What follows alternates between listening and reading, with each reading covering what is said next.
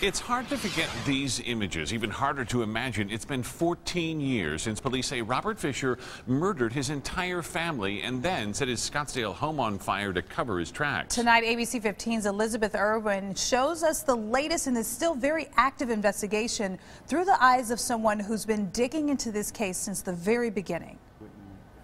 Sergeant Hugh Lockerbie had only been with the Scottsdale Police Department 3 years when this call came in. So I remember going there as an officer. It was in my beat. A South Scottsdale home explosion. I was told head to this crime scene and help out with that. But what was found inside, even more horrific. Mary Fisher shot in the back of the head.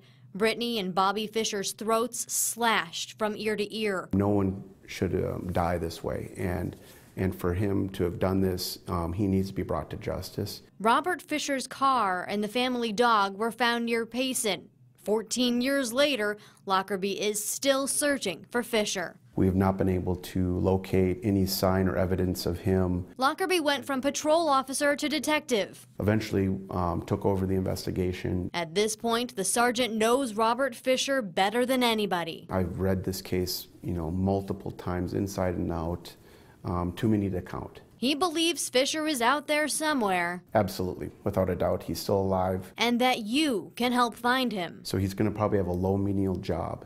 He's going to be in an area where he can still do the hunting, the fishing. He's going to have assimilated himself into a community where he's not going to raise any red flags at all. Tonight, a message for the man he's dedicated his life to finding. If you commit a crime like this, Scottsdale Police will go to the end of the lengths to solve this, to bring you to justice, and to know that you're not going to get away with this. So we will track you down, and we will eventually find you. In Scottsdale, Elizabeth Irwin, ABC 15 News.